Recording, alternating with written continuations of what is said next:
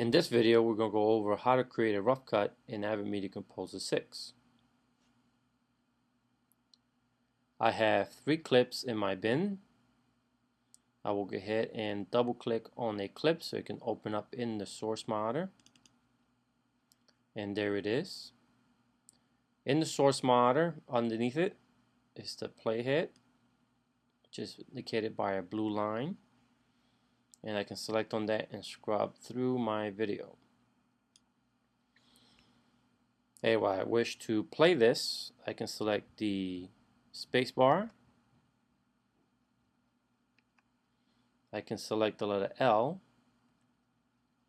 on my keyboard.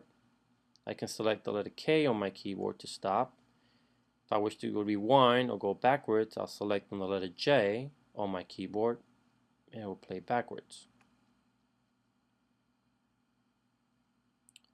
If I find a point of interest where I like to start my video, and I'll go to a point where just before this vehicle comes in,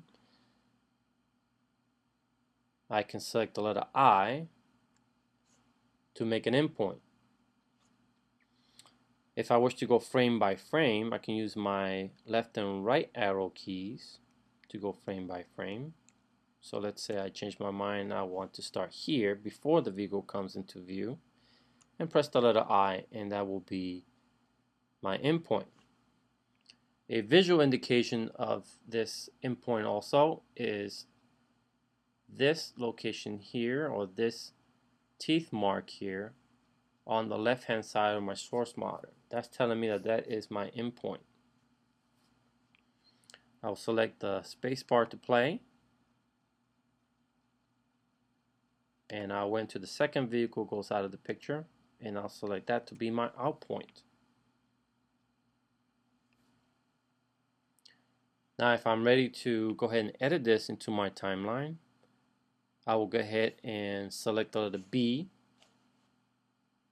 on my keyboard to go ahead and make an overwrite, or I can take this clip and click on it and hold with left click and drag it down into the timeline. So either way, you can go ahead and create an edit. So I go ahead and press the letter B on my keyboard, and I created a sequence with that. You will notice that in the bin, a new sequence has been created, and it's called Untitled Sequence. Also, on top of the timeline, it says Timeline Untitled Sequence as well. I am going to rename that. So Untitled Sequence, I'll select on the name itself, and I will name that Project 1. Now if I wish to label that to differentiate this sequence from the rest of the clips, I will go ahead and right click on this icon to the left of my sequence icon, and I'll select on the color right there, and now it's labeled red. So this is just for organizational purposes, or if I just want to differentiate different elements of my project. Going back to my timeline, you will see that my playhead now is at the end of this edited clip. To get around the sequence, the same as it was in the source monitor, I can select the letter J to rewind. So I will select on the timeline and press J to go back, press L to go forward, press K to stop.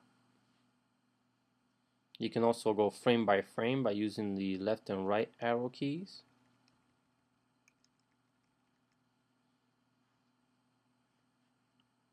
And I can also, as I mentioned before, just select the playhead and just scrub through the shot. So press the letter L, it plays to the end, it'll stop. You will see that this here moves along with the timeline here. This is your record monitor. You also have buttons on the bottom of that record monitor, which is the play button.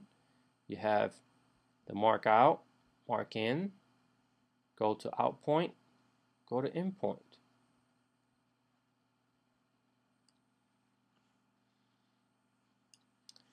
Now to go for my next edit, I'll go ahead and select in my bin. I'll go ahead and double click on the next clip. And again, I can scrub through here and select a portion of my video. So I'll select an in point here and select an out point there. If I wanted to loop around that area, option 6 will go ahead and loop around my selection.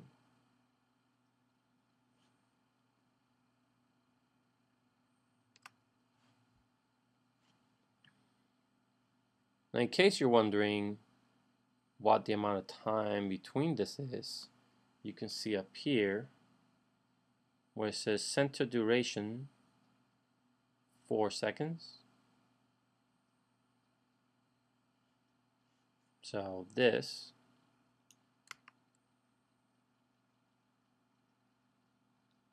should be 4 seconds. If I select here in between, roughly in between, and select the letter O, you will see now that the duration of this selection is 2 seconds and 2 frames.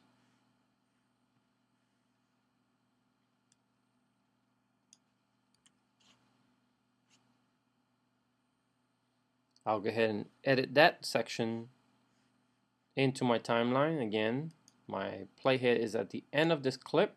I'm going to go ahead and edit this portion by selecting letter B. And now I have 2 clips inside my sequence. Now here in the sequence, on the left hand side, we have V1 for one video track and A1 and A2 for audio tracks. Now we have no audio with these clips, so that being the reason why this is grayed out and only this portion is being selected or seen highlighted.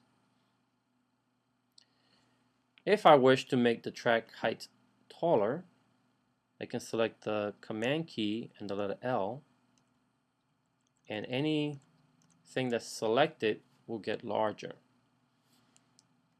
Command K to make it smaller. If you only wish to have just the video tracks get taller or bigger, deselect the A1, A2 tracks or any audio tracks that you may have, and then select the command and the letter L, and only those that are remaining selected will get affected. I'll go ahead and turn this off as well, so only the video track will become larger or taller.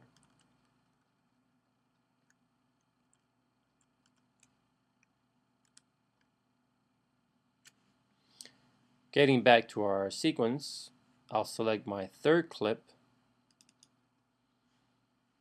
and now I have another selection to make.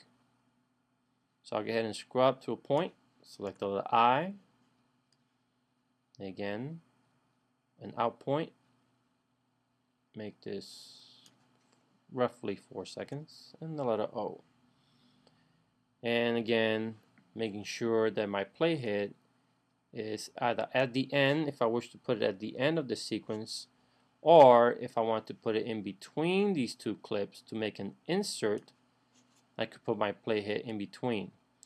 In Media Composer, if you wish to snap to an edit point, hold the command key and then drag your playhead or select on your playhead, and it will automatically snap in between the 2 clips, which is your edit point. Now I selected this edit point because I want to do an insert edit. To do an insert edit, you will select the letter V as in Victor. And you will see that that clip has been inserted between the surrounding clips, or the two clips that I had in the timeline before. So if I were to press my home key and go to the beginning of my sequence and press the space bar to play, I should see my first clip with the third clip followed by the second clip. So I have these three clips, and that's my rough cut so far. If I change my mind and I want to switch things around, or if I want to add additional tracks, on the left hand side of your sequence you will see your tool palette here, and these are your smart tools. So you see a segment mode, lift, overwrite, extract or splice in, depending on which type of operation you wish to create. I will select on the segment mode button. I will select on the second clip and move it to the right or the left of my clip. Once I do that, I have overwritten over a clip, and I have also left a gap in between. I will undo that by pressing the command key and the letter Z, and I'll select on this button here the segment mode where it will splice in, and instead I will select this clip and bring it to the beginning of my timeline. I'll select the command key if I want to snap it to the beginning, and then I'll let go. When I do that, it went ahead and took the clip, moved it to the beginning, and the one that was at the beginning was moved to the right without leaving a gap. That's the difference between these two buttons in your Smart Tool palette here. And that's how you create a rough cut in Avid Media Composer 6. This is Lewis here for Chesapeake Systems.